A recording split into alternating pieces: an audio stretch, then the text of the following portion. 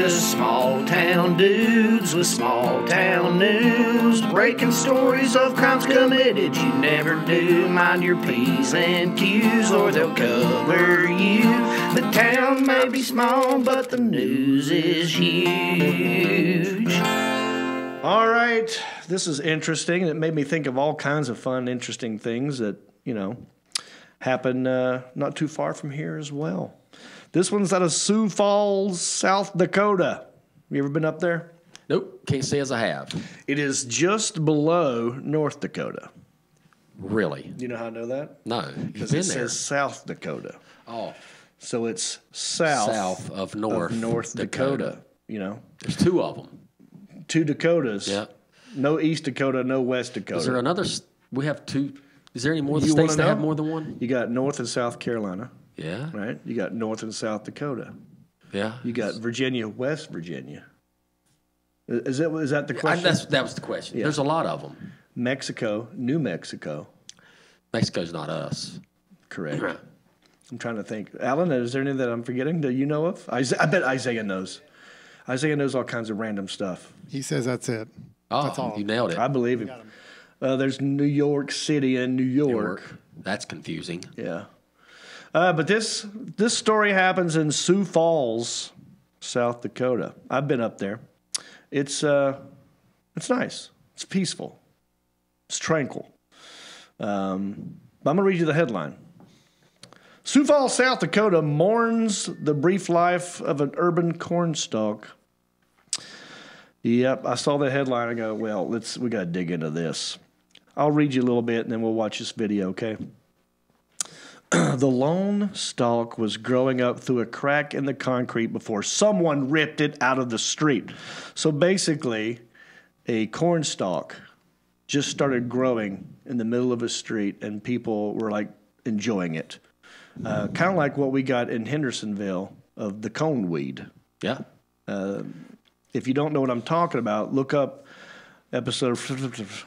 I forgot what it was. We did an episode on the coneweed one time, a long time ago. Maybe this is before I moved here. I was going to say, I don't think it was with... if you go all the way back, if we're all in the same channel, it was a fried episode. It's a fried one. Yeah. It's audio I don't know only. anything about the coneweed. Yeah. I've never heard of it. Oh, you don't know anything about the coneweed? No. Oh, okay. I thought you knew about this. No. So in Hendersonville, okay, let me tell you this first, and we'll read this story. In Hendersonville, North Carolina, they were doing some construction on a small road. And when they were done, I think this is the story, they left one of the traffic cones just off to the side of the road. And it stayed there for a long time. So long that weeds started growing through the cone. And up out of the cone come like this little coneweed. Ah. And people are like, oh, look at that. That's funny. They never picked up the cone. It's been there that long. And then they started decorating it for Christmas. So every Christmas, people would go to the coneweed and put ornaments on it and leave gifts. And it turned into a thing. Until some a-hole. Yeah, it's always that one person that... But the spirit of the coneweed lives on. Because since then, people have created Facebook pages and Twitter accounts, and they've started replicating the coneweed. So there are people who will put cones around their trees in honor of the coneweed. Yeah. Ridiculous. Keep it going. So this story reminded me of that. Residents of South Dakota's largest city are mourning an urban cornstalk that briefly became a lighthearted beacon of hope during the coronavirus pandemic. It was reported Wednesday that the stalk had been growing up through a crack in the concrete at the intersection of 57th Street and Minnesota Avenue on Sioux Falls South Side. Dubbed the 57th Street Corn, complete with its own Twitter account during its brief lifespan, the plant was a symbol of resiliency and hope as the pandemic rages on, said the mayor.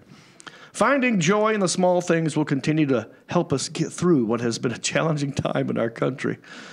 It was amazing to see the community rally around the 57th Street Corn as a sign of hope over the past few days. Residents reported Wednesday morning that someone had ripped out the lone stalk. prompting an outcry on social media. Someone attached a sign to a traffic post where the stalk grew that read, "Corn R.I.P." Yeah. The Stockyards Ag Experience, a group working to transform the city's vacant stockyards into an interactive experience, is selling T-shirts commemorating the stalk. This is hilarious and enraging to me. I'm mad that whoever it was that ripped out, probably Antifa. Might have been them. Might have been them. Somebody's like, no happiness allowed. But I wonder how a corn, like so it's a corn seed? How does corn grow now? Like how did that grow right there? Like somebody eating an ear of corn, they chucked it out the window going down the road? And Well, there is corn. I mean, South Dakota has, it's one of them corn states. Like a bird probably dropped it. There's many ways this could have happened. You know what? My theory is that during the pandemic, when there's less people on the road, less people moving around, nature has sort of taken over a little bit. So I see more birds than I've ever seen. I see more random nature, grass, weeds growing everywhere. So this doesn't surprise me. But I think it's funny and cool how people start getting into dumb stuff like this. Like I like that. Yeah. And I'm mad at whoever ripped it out. I would have loved to have seen this cornstalk grow all the way up, like Jack, was it the beanstalk? Jack and the beanstalk. Yeah, maybe it could have gotten like really, really high, and you could have climbed up it and had some magic beans. No, that's a beanstalk. You don't think it would have died anyway? That's just me being negative. You were negative Mark. Negative Nancy. Of course it's going to die at some point. But everything dies. Hey, Mark, everything dies. Eventually. Just so you know. I know. And I think this would have too. Well, I think the over fumes, time, yes. Yes, the fumes from the cars probably would have. But, I mean, imagine had someone not ripped it out. How long would it have gotten? And we'll never know. We will never know because some douchebag probably would have died anyway. Yeah. It's kind of like Field of Dreams. Build it, and they will come. This is like, don't drive around so much, and we will grow. And I think that's what happened. I would have liked to have gotten so big that like Malachi from Children of the Corn, just like you see a bunch of redheaded kids just hanging out around it. Yeah, come out there doing like seances. Do you think they took the cornstalk with them when they pulled it out of the ground?